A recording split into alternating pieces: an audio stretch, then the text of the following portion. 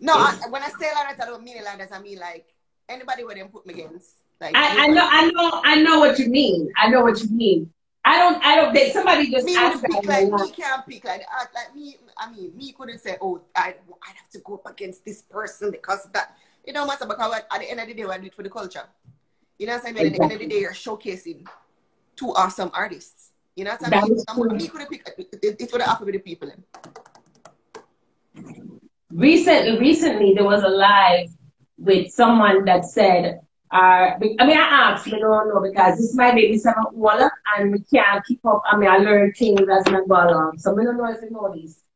But me, me hear somebody kind of like say one time, how them put so tight that the man them can't get in a pum.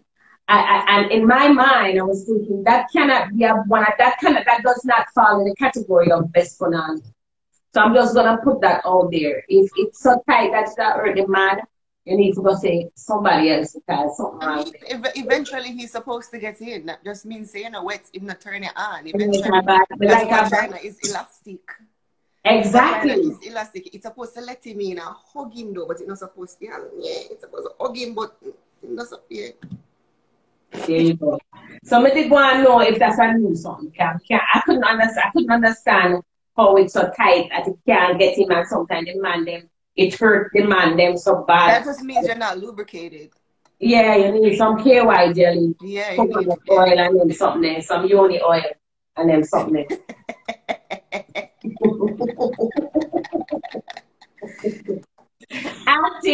Acting. I heard that there were some things going on. Is that something that you can talk about?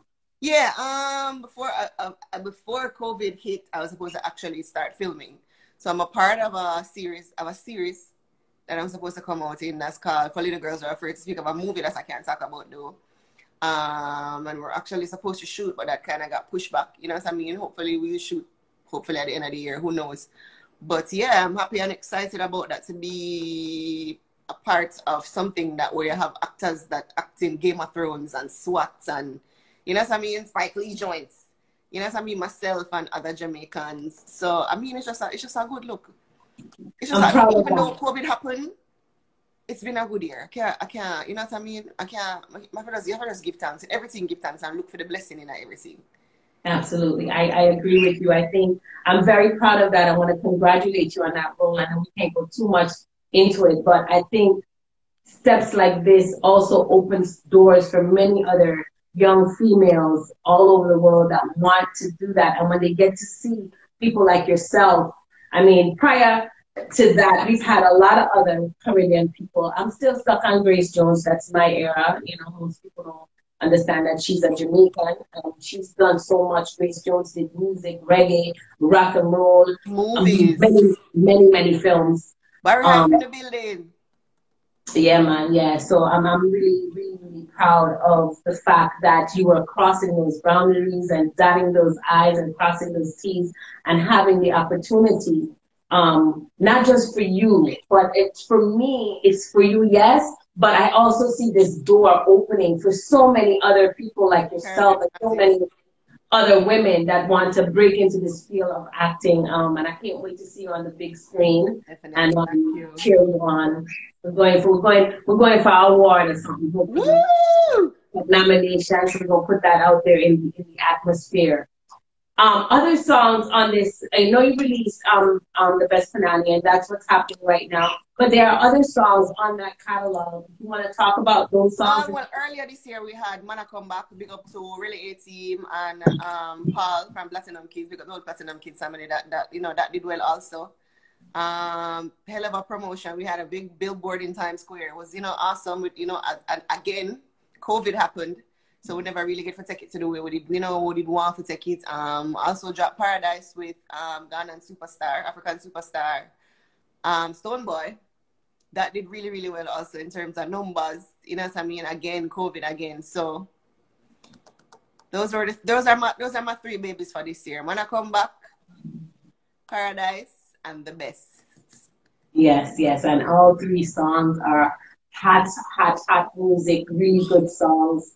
Just the embodiment of Tifa, just you. You know what I mean? So we're gonna play a little bit of Paradise. I want people to take a listen to this for me, please.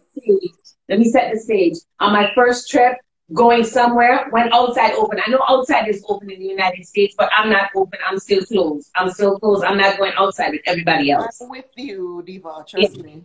I'm gonna let everybody else go first and watch what happens with everybody else, and then I'm gonna put this song, Paradise, on my phone. I'm gonna have my headphones in, my pink suitcase, my Etana shirt, and I'm going to be on the airport listening to that going to my next trip. This needs to be on your playlist for the trip. Like, you need to have this song playing when you're going to Paradise. I love the song. Thank you. Love it. Love it. That, what is the concept? What is the idea? Where did the idea of Paradise come from? You know what? Paradise was one of the songs, one of the 53 songs that I wrote for my album that didn't make it onto the initial album.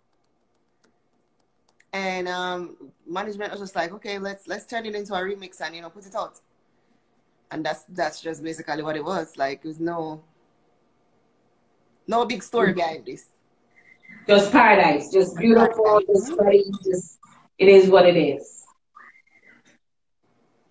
I have a lot of men on my life, Tifa, and they want to know if you're single, free, or disengaged. I don't know, me just ask them and then they want. No, I'm not engaged right now.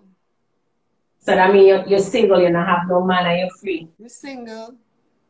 You're single? Oh gosh. Single life nice though. Life sweet. Life sweet. You can do what you want, go where you want, say what you want, do what you want. You don't have to worry about nobody, no responsibility, nobody. Being single is nice. I loved when I was single. I'm enjoying where I'm at right now, but that's a whole other story. But I like that. I like being. I have a lot of Instagram husbands. So you get a lot of DMs. Do you get a lot of, let me ask you, you're the right person. Let me ask this. You get dick pics in your DMs? Yes, I do.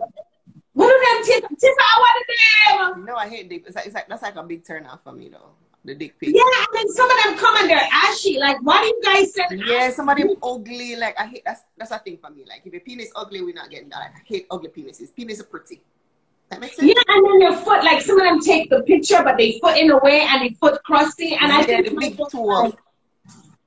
Like y'all don't take time, like think low, put some lotion. The funniest thing I had last week was this guy, I think he's African or something. He offered me like 250 goats.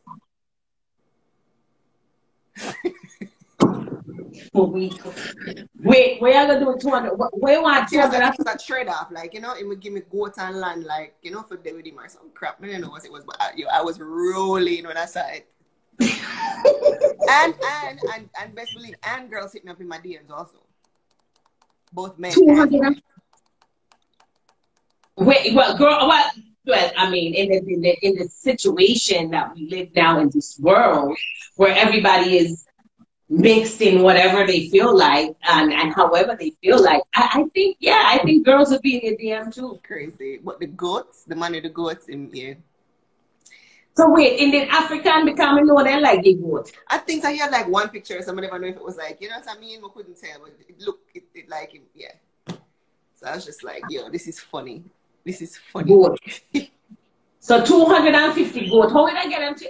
They don't even think about what they say, how they say it. They just want to get your attention. I just think it's funny. I think DMs are a thing now, and I'm starting to understand what it is. When people get in your DMs and they send you all kinds of stuff and ask you all kinds of weird questions. And then sometimes I'm like, should I block them? Should I not block them? Because if I block them, then that means that I've acknowledged that and I've had people that I've blocked that have created fake accounts to send me messages. It's really, really weird. Some real stuff. Really weird shit. Yeah. Listen, hope the DJ God said that he loves you. I love you too. And Dempsey Barrow wants to know if he can be the lucky guy. Dempsey, there's a whole laundry list of qualifications to be the lucky guy, and I don't know if that's going to be considered lucky. if we are locked down like any longer, I might just start like a quarantine dating show or something. Like, I think that would be nice. right, I have a nice like a virtual date. That'll be so dope. Yeah, you bring yourself and your fine ass, and then they come to the date, and you have like a virtual date. The two of you are on a date, and we can see it. I think that would be crazy. I got it. Tifa finds love. Loving COVID. Turn out.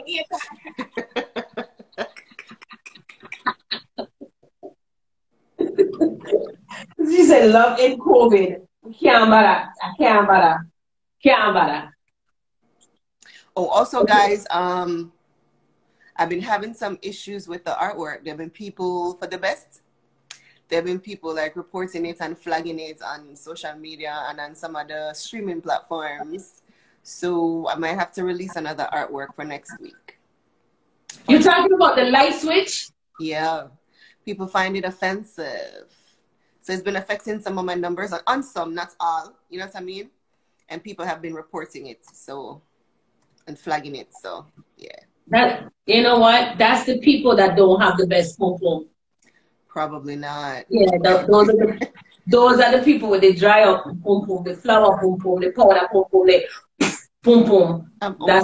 I'm over here right now. Because let's be honest, embracing femininity and feminine power has a lot to do with our intimacy.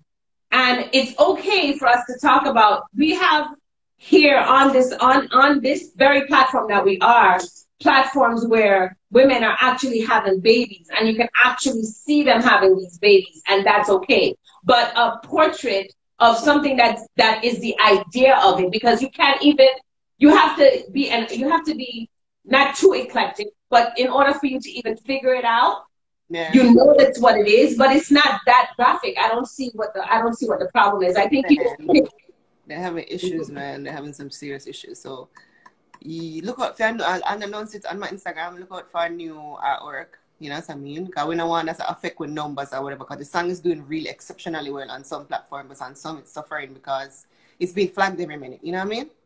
So we're gonna fix that. And yeah, I'm sure whatever the artwork is gonna be, or whatever you have coming out, is gonna be just as good as the first one, and everybody else is going to enjoy that. I like to tell everybody that's on here, what I push most for the artists that come on my show is that in order for them to continue giving us this art and this music that we love. Continue, my bad. I was just shouting out Abby Dallas. Yeah. So in order for us to continue to support them, we have to at least download their music. And that's something I want our people, when I say our people, I mean people like me and people from the Caribbean, to get in the habit of doing, instead of bootlegging the music or getting it from other sources or somebody sending it to you or whatever. Support your artists. If you love the artist so much, support the artist by downloading their songs from all platforms: Spotify, Google Play, Apple, whatever platform you prefer. It does help the artist to be able to put out more music. And I'd love to see that. I love to see our artists getting nominated for awards. And this is how they also get nominated for awards, is by us buying their music, and downloading their music, and playing their music. So if you guys haven't downloaded this song, with someone, I'm gonna care, man, I'm gonna play it again. Abby, I love you. Stay blessed. So I'm gonna play the song again. I love this song, and if you haven't downloaded Best Panani, do me. My Instagram is right at the top left-hand corner of the screen. It's at It's the Tifa, ITSTHETIFA, and that's my social media handle across all platforms. So that's It's the Tifa for Twitter, It's the Tifa for Instagram, It's the Tifa for Facebook. And you guys can go ahead and follow her. I am Jessie Nicole. You were asking a question about the song. Yes, that's where you can find all that information. I think the link might be in your bio, right, Tifa? Yeah, the link to the song is on all platforms. The link to the song is in my bio, so you can go stream by, do what you need to do. So click the link in my bio for the best. All right. So you guys, if you haven't downloaded that, Jessie Nicole, I hope you got that information. I hope you go ahead and click that button. Make It Green. And I hope you are one of those people that go ahead and download that song for us. And support is important for our artists. We love supporting our artists. That's what we want to do. We want to make sure that we acknowledge their hard work and the work that they put into giving us this good feel good music. How long did it take? What did you say, Tifa? No, I was saying, Jesse, thank you. Okay. How long did it take you to write this song? It doesn't usually take me a long time to write the song. Usually when I get the beat, as long as I like the beat, it comes quick. So it wasn't like a long process. Big up to Alandan, because Alandan was there, Alandan Music. He was there during the process of writing the song. He helped me co-write a part of it. So big up to Alandan. It didn't take long because I had the idea in my head. As I said, I really just wanted to do one of them like my back pum pum song. So yeah.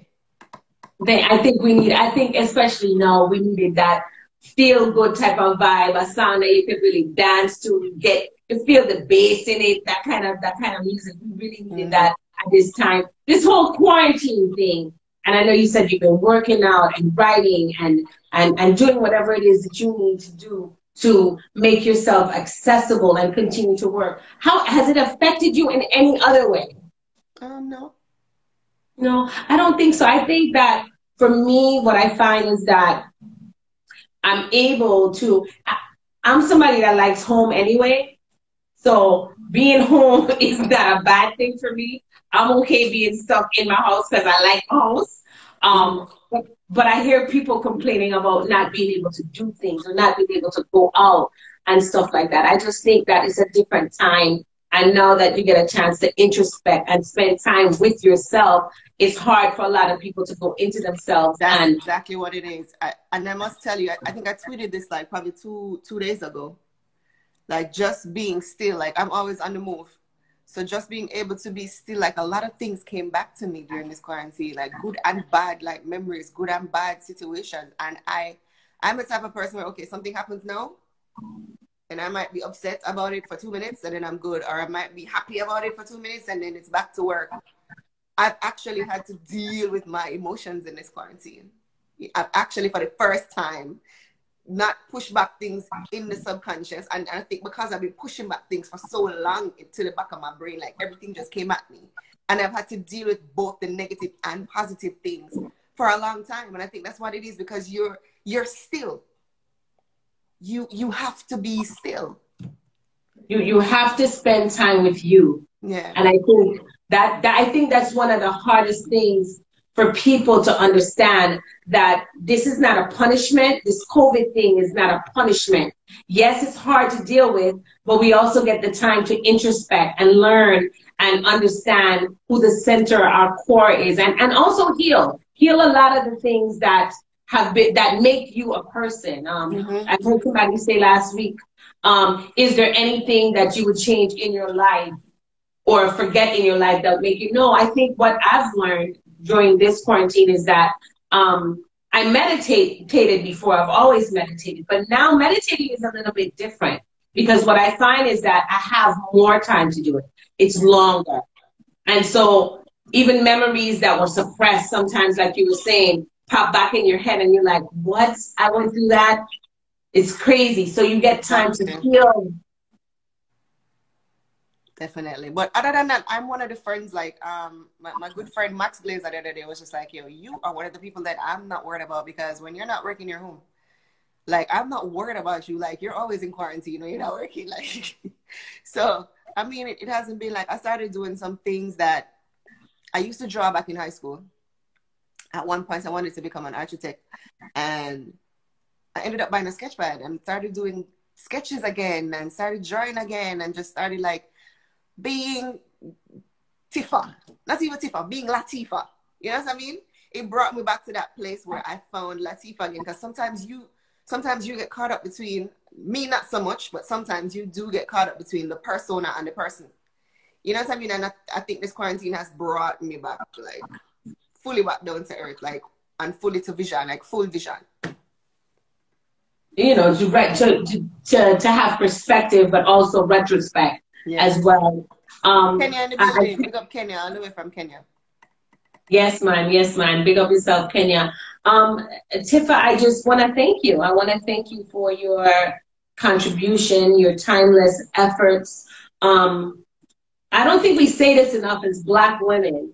I don't think we give each other enough love and enough accolades and enough upliftment. And today, as your elder, I want to uplift you. I want to give you your accolades. I want to tell you that your work and your tireless efforts to continue on a positive light, which is difficult now in these days, and to spread light and joy, and you laugh. Every time you laugh, I have a laugh. Whether it's funny or not, if you laugh, I'm laughing. Whether it's in recording, whether it's on a live, whatever.